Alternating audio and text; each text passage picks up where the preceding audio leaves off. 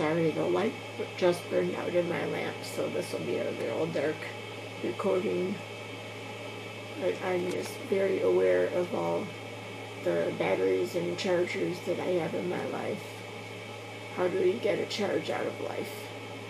Well, every night I plug in the charger for my iPad and my laptop and my iPhone and my wheelchair. But still, my laptop wasn't charging up because the extension cord I had it plugged into was bad. And then my iPad has problems because it's been dropped on the tile floor too many times and the screen's all shattered.